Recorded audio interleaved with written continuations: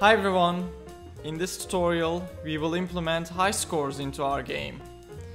We will learn how to save data and also how to load data from a file. Let's get started. Okay, let's go inside the world script and let's create a high score variable. This is gonna be 0 as default, and let's create a constant to store the path that we'll use to store our save file. We're gonna call this one save file path, and it's gonna be a string. And just like we have a res folder to store our project files, we have a user folder that Godot defines for us that we can use to store anything that we want to save on the player system. In this case, we're going to create a save file. I'm going to say user, and the name of the file is going to be save data.save. This user folder, the location of it is going to depend on your operating system, but I can show you where it is on Windows. Just go to your file browser, and in here you need to go to app data, which you can go by typing %, app data, lowercase, and %, and this will take you to app data roaming. And in here you want to go to Godot app user data, and from here you need to find the name of your project. In this case it's Flappy Bird tutorial, and anything that you save or create from Godot and anything that you save into the user folder is gonna appear here. Okay, this is gonna be our high score, and every time we die we want to check our score, and if our score is greater than this high score, we want that score to be the new high score. So let's go inside our game over method, and just before we call init game over menu from the menu layer, it's very important that you do this before you call this, otherwise you're gonna get some weird results. Just before that, let's say if our score is greater than the high score, let's set the high score to the score. Okay, now let's talk about saving and loading this into this high score variable. We're gonna need two different methods, which I'm gonna create at the bottom here. The first one is gonna be save high score, and the next one is gonna be load high score.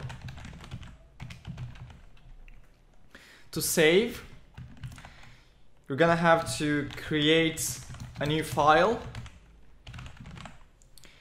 and we will use the path constant that we created to open our save file. Save data.open save file path, and we want to write to this file. The way this open method works is if the path you provided doesn't exist, meaning there's no file named save data.save inside the user folder, this method is just going to create a new file for us. So even though at the start of the game you're not going to have a save data file yet, the first time we save this method is going to create one for us. Let's store our high score variable using the save data's store var method, and this is it. So let's close it up so that we're done with this file. Now let's take a look at the load method, and this is going to be used for loading the high score at the start of the game. Just like saving, let's create a new file, but this time before we open the path we want to check if the file exists or not. So let's say if save data.file exists save file path. If it exists, let's say save data dot open save file path, and this time we're not gonna write, but we're gonna read from this file. The reason we have to check if the file exists in the load method is there's basically no point in trying to load data from a file that's empty. So if we don't check if the file exists or not, and if it doesn't, this open is just going to create a new file, and that's going to be empty. And we're going to get some weird results trying to read some variable from a file that's empty.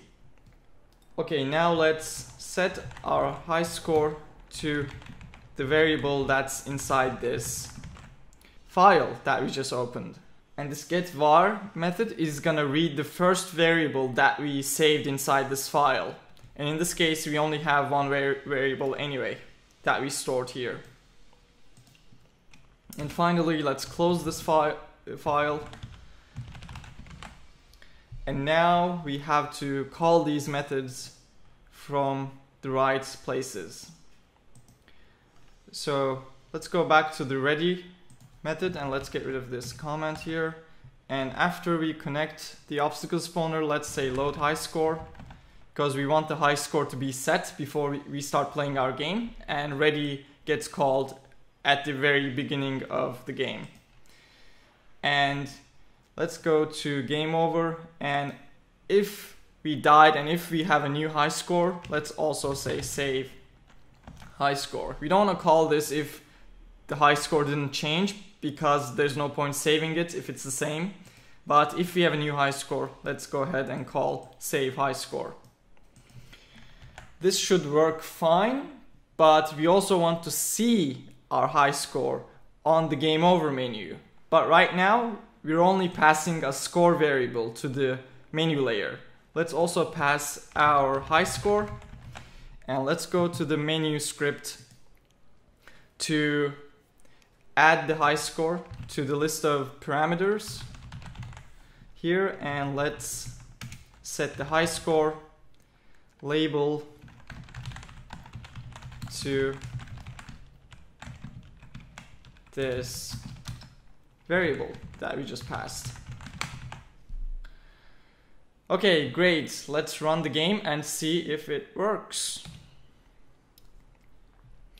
At the start of the game, I'm just gonna die, and our high score is 0 as we expect. Now let's try to get some points. 1, 2, that's enough.